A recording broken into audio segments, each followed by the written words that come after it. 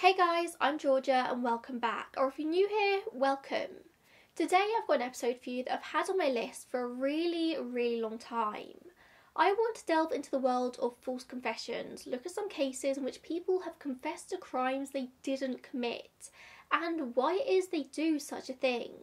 Is it psychological pressure? Is it a want to be remembered for something? Is it just trying to escape another life? I have a feeling this is going to be a really interesting episode, delving right into the psychology behind this, so please get yourselves comfortable. The definition of a false confession is quite simple. It's an admission of guilt for a crime that the individual did not commit.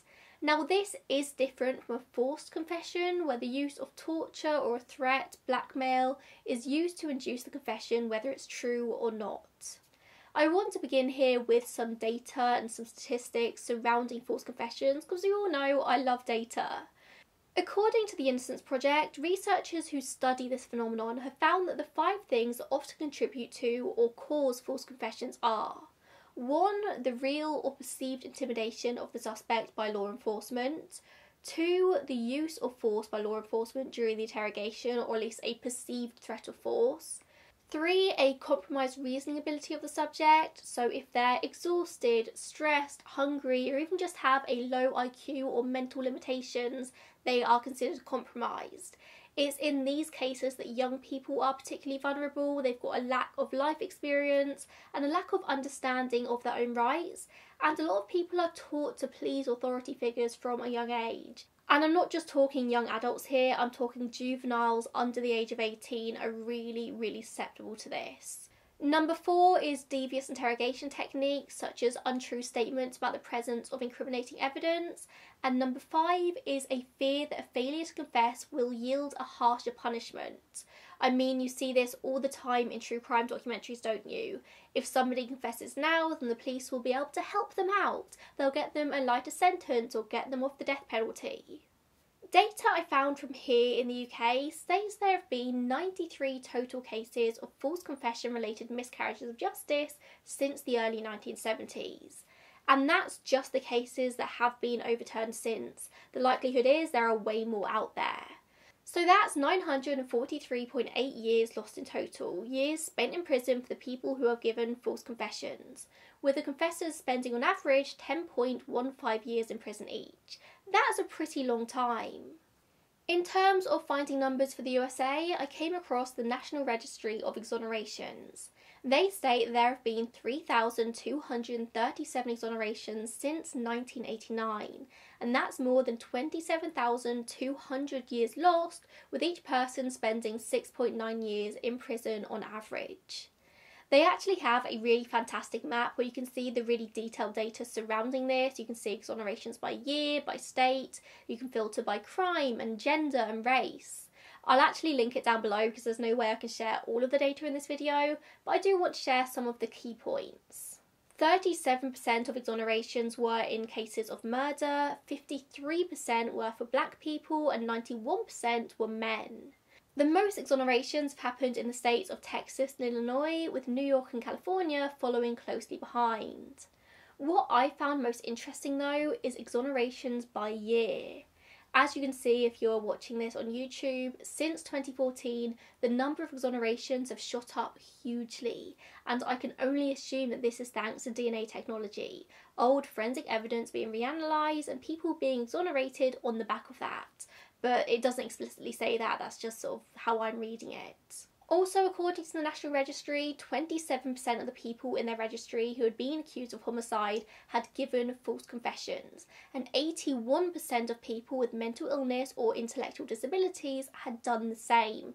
81%, that is huge. Confessions have always been considered as the gold standard of good police work. If you can get somebody to confess to a crime, then that's your job done. The assumption has always been that people won't confess to a crime they didn't commit, but we now know that that's not quite the case. Although saying that, there have been red flags around the legitimacy of confessions from as early as 1908, when a Harvard psychologist called Hugo Munsterberg warned about untrue confessions under the spell of overpowering influences.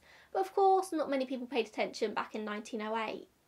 It wasn't until around the 1980s-ish that researchers started to see the full extent of false confessions around the world, thanks to many prevalent cases of false confessions in that decade. I mean, I'm sure we've all heard of the Central Park 5, in which 5 black and Hispanic teenage boys were convicted of the rape of a woman in Central Park. 4 of them made confessions, even though DNA evidence from the scene didn't match any of them. Many years later they would be exonerated of this crime, but it ruined their lives. You've also got convicted serial killer Henry Lee Lucas, who I do intend to do a whole video on eventually, but he was convicted of the murders of his mother and 2 others, Kate Rich and Becky Powell, in 1983. Over the next few decades, Lucas would confess to hundreds of other murders, earning him the nickname of the Confession Killer. But it is often considered that he was much more of a pathological liar than he was a prolific serial killer. When Lucas started confessing, the Texas Rangers formed the Lucas Task Force to look into each and every case. Lucas confessed to hundreds of cases, but he was just lying. Why? Well, it seems that in order to keep the confessions flowing, which brought a lot of attention and acclaim to the Texas Rangers and Sheriff Jim Bootwell, the task force would give Lucas 5-star treatment. He actually lived quite a cushy life in prison. He was supplied with all the cigarettes and food he wanted. He was allowed to wander freely without handcuffs, and he even knew the security codes for the doors. He would be taken out, taken to restaurants and cafes for his trouble. Why wouldn't he confess to anything and everything when his confessions are allowing him to live this life? He's in prison, but he's living the best prison life possible. But it does go even deeper than that. Lucas would often go for the low-lying fruit, easily obtained, vague confessions in cases that had minimal evidence to prove otherwise. It's also claimed that the Rangers would even feed Lucas information in several cases because he became just a great way to close off a load of those pesky unsolved cases that made the department look bad. The priority for the Texas Rangers wasn't actually about getting justice for people who'd been murdered, it was about washing their hands of them. Often, the Rangers would even provide Lucas with crime scene photos and details about the victims of the crime scene, and then he would make the official confession. Some allegations even claim that the Rangers would let him read the case files, meaning he would have access to all of the little details, and then it would be virtually impossible to tell if he was lying or not. This all fell apart though when a journalist called Hugh Ainsworth with the Dallas Times-Herald took a closer look and very quickly realised there was no way Lucas could have committed all the murders he was claiming to. I mean, sometimes he wasn't even in the state at the time they were committed, something that was very easily proven. All of this came out in 1985, but regardless, Lucas would be convicted of 11 homicides in total. He was even sentenced to death in the case of a then unidentified Jane Doe who was called Orange Socks. We now know that she was Deborah Jackson. But then it came out that he'd been given access to the case file, so his sentence was commuted to life imprisonment instead. Lucas ended up dying of heart failure in 2001, but not before he recanted a load of his confessions. To this day, nobody really knows how many murders he was responsible for. Some do think he committed well over 100, others think that it was just the 3 that he was originally arrested for. DNA evidence to this point has proved that he did not kill 20 of his supposed victims that he confessed to. All of that to say, by the mid-80s, people were becoming very aware of false confessions, and the psychology behind them wasn't always simple. Psychologist Saul Kassin from the John Jay College of Criminal Justice in New York City is one of the world's leading experts on interrogation, and he has studied false confessions extensively over many years. In his studies, he learned of something called the Reed interrogation technique, a near-universal method of interrogation taught to police in the USA and around the world. It's said to be incredibly effective at getting confessions out of people, but even when the person in question is innocent. The technique starts with a behavioural assessment of the suspect, where the officer asks a number of basic questions whilst looking for signs of deception. If the suspect appears to be lying, with no regard for the very uncomfortable and scary situation the person has found themselves in, then they move on to phase 2, which is the formal interrogation. Here, the suspect is repeatedly accused of the crime and ignored when they deny their involvement, and it's insisted that the suspect tells them every single detail. The investigator offers sympathy and minimises the moral aspect of the crime in question, making the suspect feel comfortable and open to confession. A lot of the time this involves some victim blaming, like this wouldn't happen if this hadn't happened. It's psychological pressure at its finest. And Cassin actually tested this interrogation technique out with a number of student volunteers in the early 90s. Cassin called his experiment the computer crash paradigm, in which he had students take dictation on computers. He warned the students that the system had a glitch, and if they pressed the Alt key at any point, the whole system would crash. So essentially, don't press the Alt key. That part wasn't true. The computers had been pre-programmed to crash regardless, and when they did so, the students would be accused of hitting the Alt key. None of the students confessed to doing it at first, but then Cassin added some techniques he'd learned about actual police interrogation tactics, like falsely saying they had a witness who had seen them do it. After that point, students started confessing. Nearly every student facing this made-up witness accusation ended up confessing. Very interestingly, when they were later told what the experiment had been, some of the students had internalised the guilt of doing so deeply that they refused to accept the truth. And this is in a very low-stakes scenario. Imagine the pressure of being accused of a murder or a huge crime like that. Under US law, police are permitted to lie to suspects, which just blows my mind. Whilst here in the UK, police are not allowed to lie to suspects under any circumstances, which I must admit I was very relieved to find out in my research. And I suppose with all that information, we should take a look at some actual cases of false confessions. And there were so many stories I could have picked to tell in this video, and I had to kind of narrow it down. So if you do find this interesting and want a part 2, then please do let me know in the comments. We're going to start with the story of Laverne Pavlinac, an American woman who falsely confessed to assisting in a murder alongside implicating her boyfriend, 39-year-old John Sosnovsky. It was the 22nd of January 1990 when the body of 23-year-old Tonya Bennett was found in a remote area of the Columbia Gorge just outside of Portland, Oregon. I do think her name is pronounced Tonya, but some news reports I watched said Tonja, so if I am pronouncing it wrong, I'm really sorry. I'm going to go with Tonya, but I'm not sure.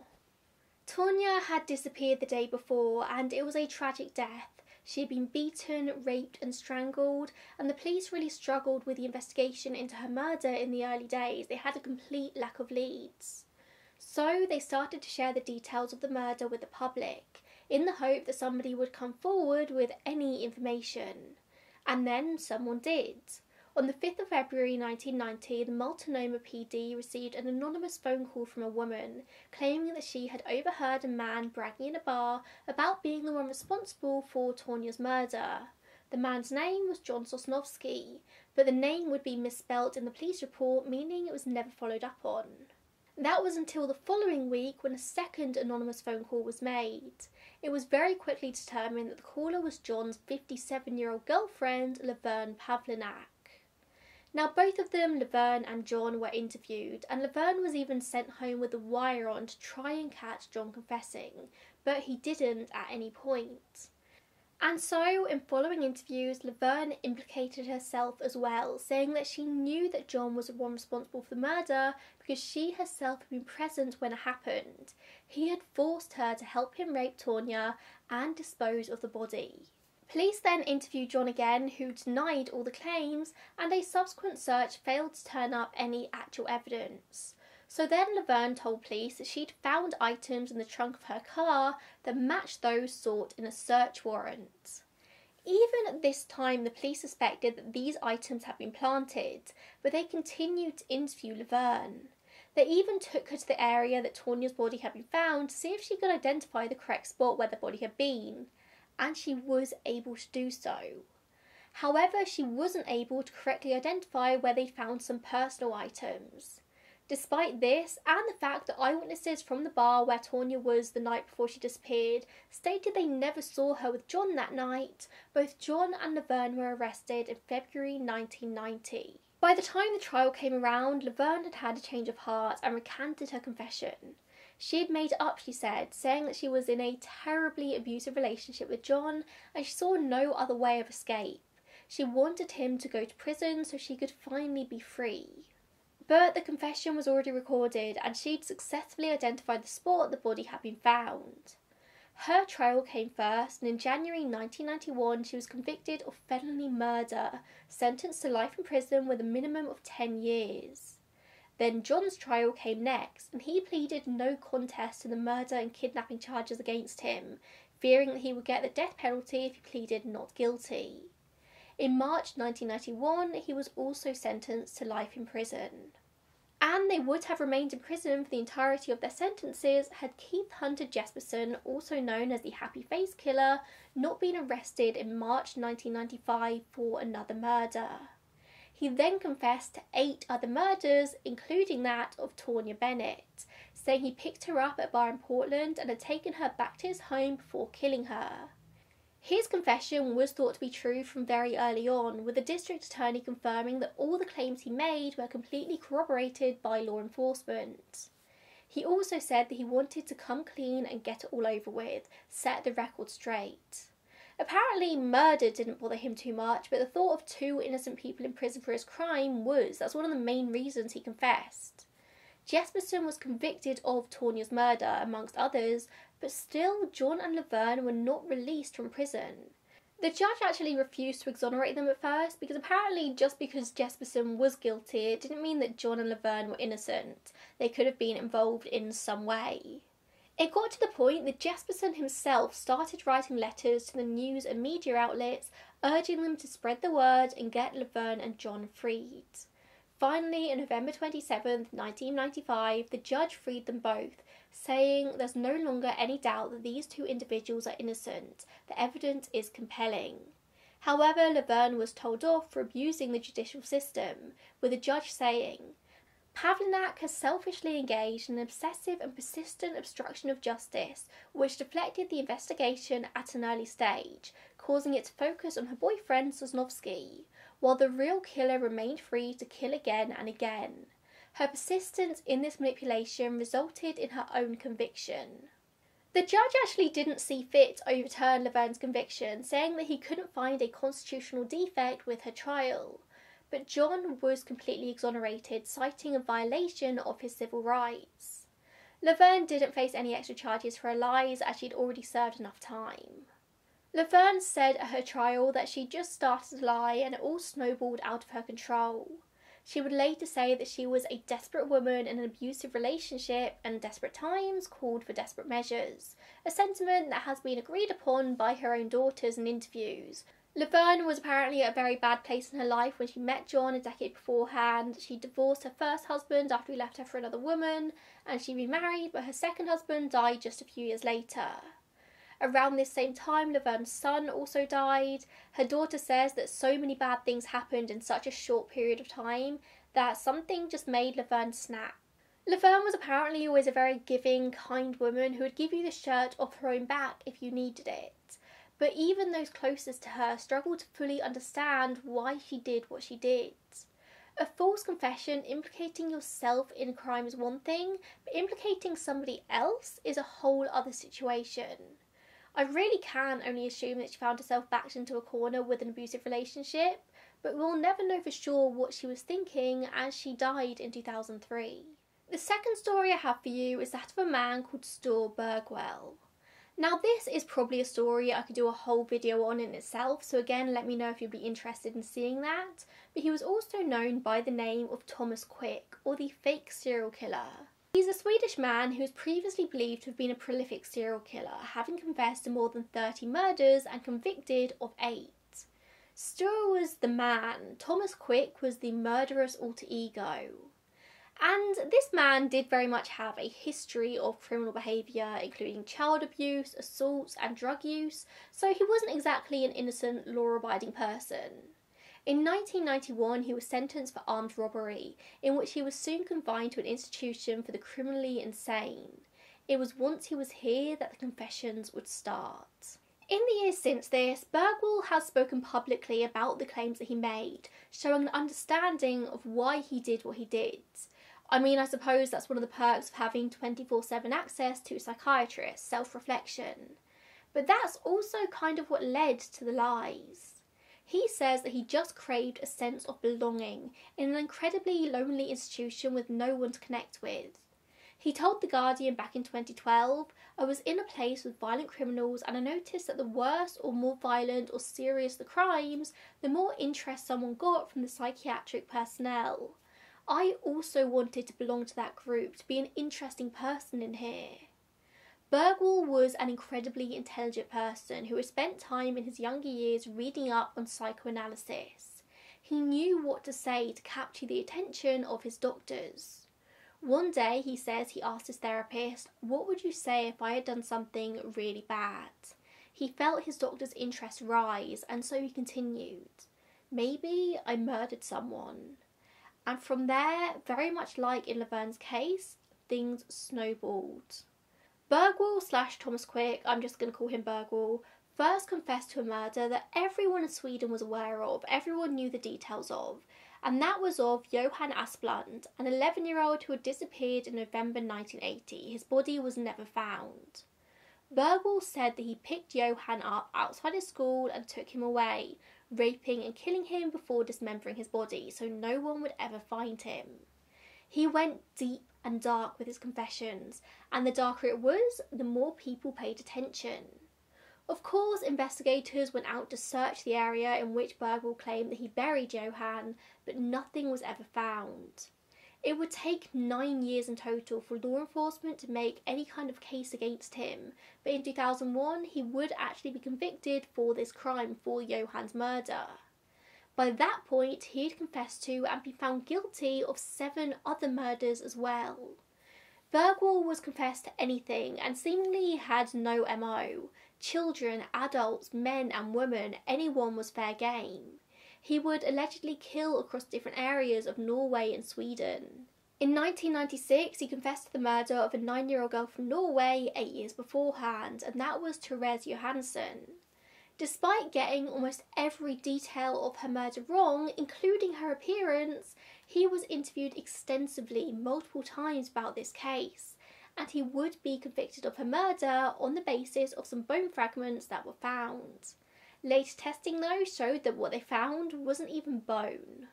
Although a lot of people on the outside of all this, a lot of people in the public did question the confessions at the time, it was ironically the involvement of professionals, psychiatrists here, that complicated everything. Psychiatrists put down the lack of detail in confessions to repressed memories or trauma, meaning that he was unable to put things into sharper detail until he received further therapy. Any questions at trial about his confessions were generally put down to this. The therapist always had an answer. Even when it was found that Bergwall had rock-solid alibis for some of the crimes, he would still be convicted. It was easier to say it was him and close a case than continue the search, very similar to the Henry Lee Lucas case. In one case, he confessed to the killing of a woman in Norway in 1985, claiming that he had sex with her, even though it was very, very well known that he was gay. There had been traces of sperm found at the scene that DNA analysis ruled out as belonging to Bergwall, but still the courts found him guilty beyond all reasonable doubt. It's almost beyond belief, but I suppose when you've got a guy who's already been convicted of so many crimes, it's not unbelievable that he'd be responsible for more. And meanwhile, Bergwall, under the name of Thomas Quick, was becoming one of the most famous men in Scandinavia, finally getting the attention that he craved. It wasn't until 2008 that Bergwall admitted to his lies. He'd made all of his confessions up. Some people refused to believe this, saying that he knew details of too many cases that only the killer would know. However, he would confess that in his early days in hospital, he was still allowed regular leaves of absence, and on those days he would go to the Royal Libraries in Stockholm and read up on old cases, study old newspaper articles. He'd note details like the positioning of bodies, the victim's clothing, small details he knew would make the authorities pay attention. He also said that he was on heavy drugs during his therapy sessions, a cocktail of benzos, and a very common side effect of benzos are reduced inhibitions, a lack of impulse control. The words would have flowed with very little care for what he was actually saying. Bergwall said himself that he'd have a lot of fantasies whilst he was on these drugs, and his imagination would run wild, giving him a lot of creativity within his stories. And it kind of became this vicious circle for him. The more stories he told, the more attention he'd get, more therapy sessions, more drugs, and so on. He got somewhat of a team around him, a family, the same people following through on investigations for each confession, the same familiar faces, and a lot of the time they'd take him with them to the crime scenes. There should have been checks and balances in place to ensure that everything here was above board, that he was telling the truth, but that never seemed to happen.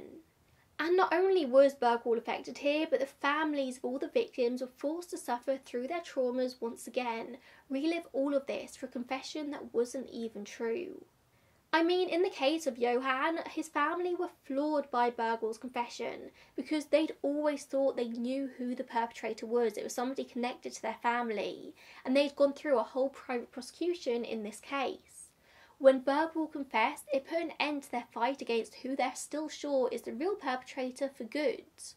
The Asplunds are also convinced that the police were feeding Bergwall information as well, saying that everything they would tell investigators would just so happen to come out in Bergwall's therapy sessions just weeks later, such as information about a birthmark Johan had. Is still Bergwall / Thomas Quick an innocent person? Absolutely not. He's a criminal in so many ways, and he knew what he was doing in his confessions. He wasn't exactly coerced into making them, but he should have been stopped. He was totally enabled by the authorities in this case, and he was a hospital patient. He was vulnerable, he was mentally ill, and they should have spotted that.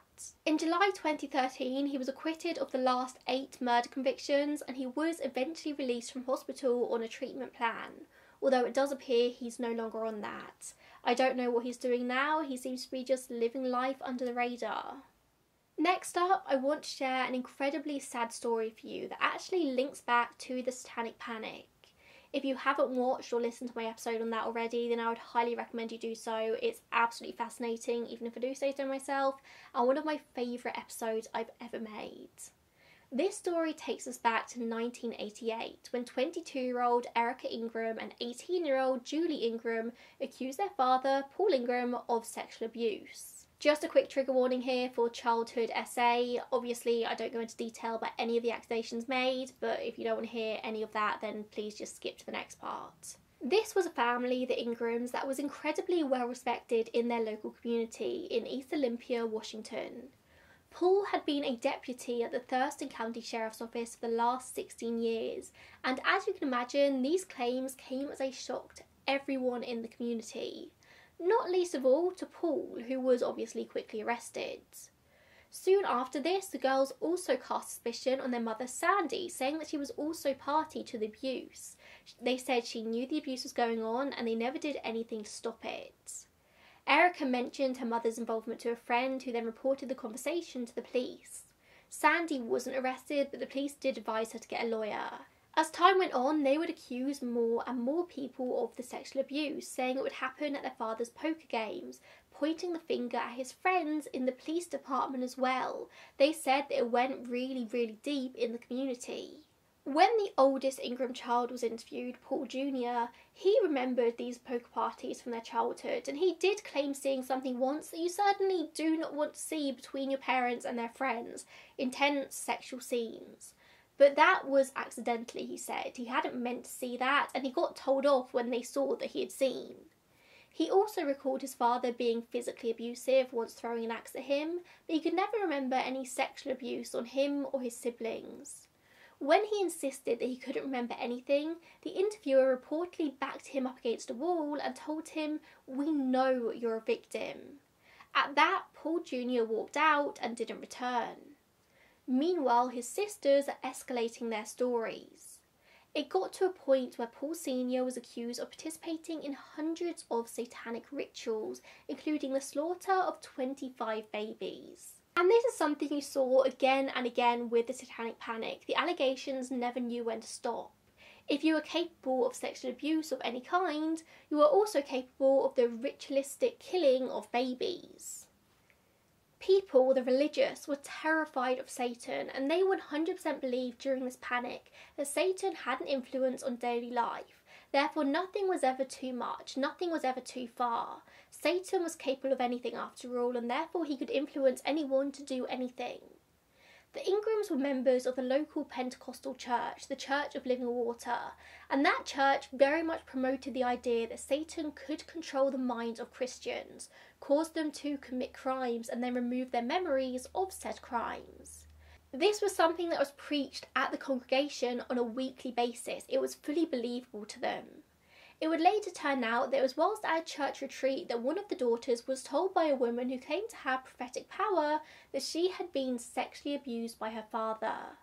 This prophetic woman planted the seed that would snowball out of control, and soon the daughters were accusing everyone of sexual abuse. Paul was arrested for his crimes in November 1988, and he immediately waived his rights to an attorney. The interviewing officers would later say that he confessed to the sexual abuse incredibly quickly. He was taken into custody, held without bail, and was kept in solitary confinement for his own protection.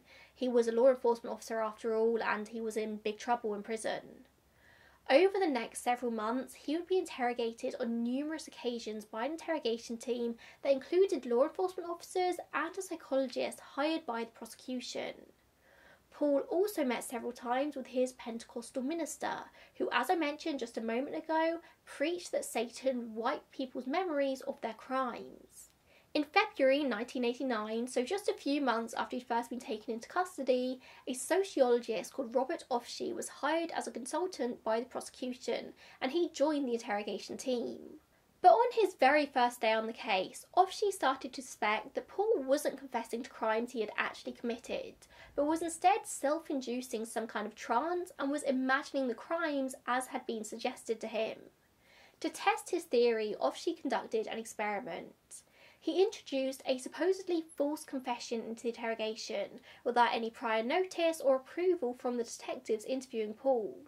He fabricated a false scenario and asked Paul if he could remember this incident.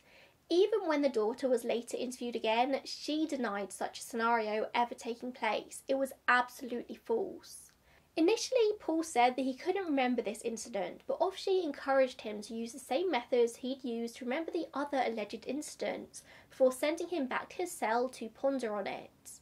The very next day, sure enough, Paul confessed, saying he had very clear memories of the incident, and he produced a 3-page written confession. Offshee then pressured him to renounce the confession, telling him it didn't really happen, which Paul didn't really want to do, saying that this incident was as real to him as everything else. He was convinced. Offshee concluded that the confessions were the result of false memories being implanted with suggestion, and Paul, being a very highly religious individual, was far more susceptible to this, considering the moral panic situation the USA was deeply embedded in at this time. Offshee believed Paul to be innocent of all of the allegations against him, but despite this, Paul pleaded guilty to 6 counts of third-degree rape in May 1989. 2 months later, though, he reconsidered his confession and, with a new attorney, filed a motion to withdraw his plea. This was a mess of a case. There had to be a whole hearing about the potential coercion, and the judge did question Offshee's qualifications as a so-called social psychologist. The judge believed that Paul's own retained psychological expert indicated he was telling the truth, that he was a depraved individual, and therefore he refused to change the guilty plea. Paul ended up serving his whole sentence and was released in 2003. Now, this case is a very complicated one. You will find certain people who do 100% believe that Paul Ingram was guilty of all the crimes he was accused of. But just as many people, including countless professionals, believe it was all fabricated, saying it was all pseudo-memories. One referred to this case as one of the most dramatic cases of false memory of abuse to ever be documented. Because despite all of his confessions, no actual evidence of the abuse was ever found. Now, I am absolutely not saying that victims in cases such as this are to be dismissed. 99% of the time you will be dealing with people who are telling the absolute truth. But everything about this specific case points towards it being the result of this weird microcosm of society. Saul Cassin, who I spoke about earlier in the video, wrote in 1996, After 23 interrogations, which extended for 5 months, Ingram was detained, hypnotised, provided with graphic crime details, told by a police psychologist that sex offenders typically repress their offences, and urged by the ministers of his church to confess. And voila, here we are with him being sentenced to 20 years in prison. And with that, let's move on to our final case study, the case of Earl Washington Jr. I've actually tried to go for 4 different cases in this video that kind of study different aspects of false confessions, and here we have 22-year-old Earl, who was accused of the rape and murder of 19-year-old Rebecca Williams in 1982. He was tried for capital murder, found guilty, and was sentenced to death, a sentence that more than a decade later was commuted to life in prison, and in a slightly happy ending, he was eventually exonerated in the year 2000 after a long fight by innocence teams. Rebecca Williams was a mother of 3 who was raped and stabbed over 30 times in her apartment in Culpeper, Virginia. She miraculously was able to provide a brief description of her attacker before she passed away, saying it was a black man who had acted alone. It wasn't until almost a year later that Earl Washington Jr. was arrested nearby for alleged burglary and malicious wounding. He was questioned by police for 2 days, and they claimed that he had confessed to 5 different crimes in this time, including Rebecca's murder. Out of those 5 alleged confessions, the first 4 were dismissed because of inconsistencies with the testimony, and the fact that victims of said crimes were unable to identify him as the perpetrator. However, there was no one to dispute Earl's involvement in Rebecca's case because she had died, and he had confessed to it after all. Earl Washington Jr. is a man with what we'd call today an intellectual disability. When he was examined by an expert, it was found that he had an IQ of just 69, which is equivalent to that of a 10-year-old and ranks him in the bottom 2% of the population. It was found that Earl was cooperative, gentle, and very importantly, always deferential to those in authority. Earl was always eager to please anyone in authority positions. It was likely to compensate for his low IQ. It's also important to note that alongside this, he was a black man and likely would have been taught to always be polite and affable to law enforcement. So when Earl was being questioned by them, he likely would have agreed with whatever they asked him in the hope to gain their approval. Upon initial questioning, Earl gave incorrect answers to a number of questions investigators asked about Rebecca's case. Things like Rebecca's race, height, weight, whether anyone else was in the apartment, how he entered. Earl said that he kicked the door in, but there was no sign of that. He also said that he only stabbed her 2 or 3 times when she was stabbed over 30 times. There was no forensic evidence to link Earl to the scene, despite him saying he cut himself whilst he was there. He would end up being interviewed about this multiple times, and with each round his answers would get better, they'd fit better with the case. His lawyers would later say that it was clear that the interviewers were asking him leading questions, and he was just agreeing with them when they made statements. The lawyers would later say, rather generously, that perhaps the interviewers didn't realise that Earl had a low IQ, and they didn't figure out how easily led he was, but he clearly was led. A doctor would later write in regards to this case, all the circumstances surrounding the confession indicate that its contents came, intentionally or not, from the police and was simply parroted back by Earl. I mean, he was only able to pick out the crime scene after being taken there 3 times in one afternoon by the police, who even then had to help him pick the correct one. And at the time all this was happening, Earl was given some not so good lawyers who failed to even discuss his intellectual disability at trial, and they didn't give any solid reason as to why Earl would give a false confession. The state psychologist testified, claiming that Earl was competent when his statement was given, and so he was convicted and sentenced to death. In 1985, a fellow death row inmate actually took on Earl's case, as he was supposed to be being executed that very same year. The inmate was Joseph Giordano, who became a serious legal scholar whilst he was in prison, and he helped mount litigation to explore the constitutional rights of other prisoners. Earl was one of those, and it was Joseph who first noted Earl's intellectual disability. Joseph contacted people in the outside world who would be able to help pro bono and spread the word about his case. Just 9 days before Earl's scheduled execution date, they managed to secure a stay. And the next few years were a battle. In October 1993, DNA testing finally revealed that semen found at the scene did not match Earl. However, because of laws in Virginia surrounding how long you have to enter evidence like this, he was not exonerated, and this is when his sentence was commuted to life imprisonment. He remained in prison for another 6 years before additional testing could be done, and finally in October 2000, the governor granted a pardon for the capital murder conviction. However, this did come with a condition, that a jury would not have convicted him based on evidence as it was then known. He was released in February 2001, but it wasn't for another 6 years that an absolute pardon would be issued, finally acknowledging that he was wrongfully convicted. That very same year, somebody else was convicted for reckless murder, and Earl was awarded almost $2 million from the state for wrongful conviction. It has since been ruled on a federal level that the death penalty for people with intellectual disabilities is unconstitutional.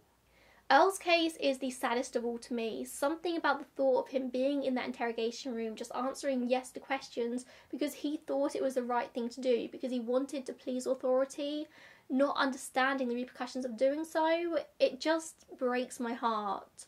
I'm so grateful that DNA and forensic evidence came through for Earl in this case, but I can't help think about all the other innocent people who died on death row because of similar conditions.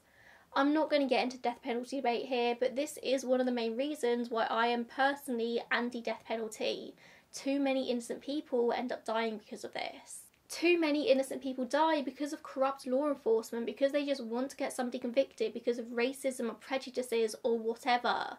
Earl had nothing to do with this, and they most likely knew that. So there you go, an overview of false confessions and some fascinating case studies. I know this was a little bit different from my usual video format, but I found this so interesting to research, so I hope you found it equally interesting. I do have some other ideas of videos in this kind of genre, talking about maybe cases of police incompetence or parasomnia, last words, etc. So if you want to see any of those or have any other ideas, please do let me know. Thank you so much for tuning in today, and I will see you in the next one. Bye guys.